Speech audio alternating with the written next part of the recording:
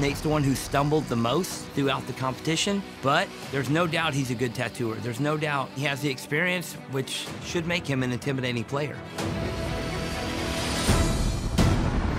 So what has been your strategy coming into this game? Early on, I mean, my plan was to kind of hang back, see what was happening. In my heart, I know I can get to this certain point, you know, without trying to jump through a bunch of hoops or anything. Yeah. I mean, was I trying to do bad tattoos? No. The biggest problem for me here is just timing. Concepts that I have, I usually do a lot of thinking before I actually come up with a rendering for a tattoo.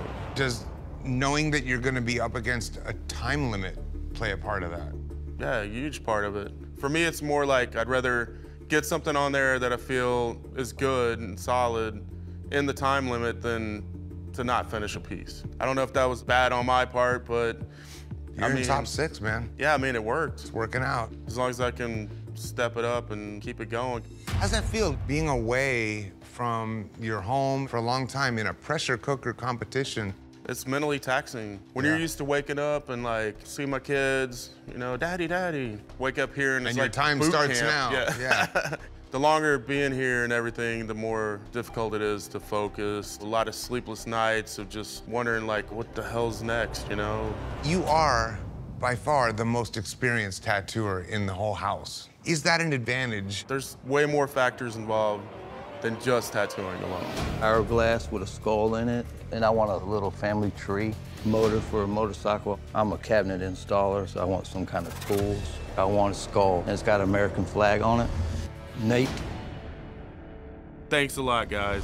You know, you got this canvas that's damn near impossible to do a good tattoo on, and it puts an added level of stress. In your own shops, you can refuse to work on anybody. Here, you're It's like playing Russian roulette and like the girl alliance thing that kind of offsets everything. It's obvious the girls got favor on this one, and it's such bull. Kevin can play however he wants. He won the Flash Challenge. He wants to be tight with the 2 top players so he can last a little bit Wouldn't longer. you do the same thing? No. Is their alliance working?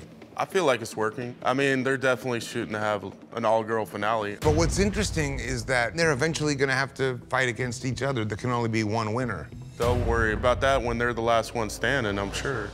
Hey YouTube, it's Chris Nunez. Don't forget to subscribe to Spike's channel.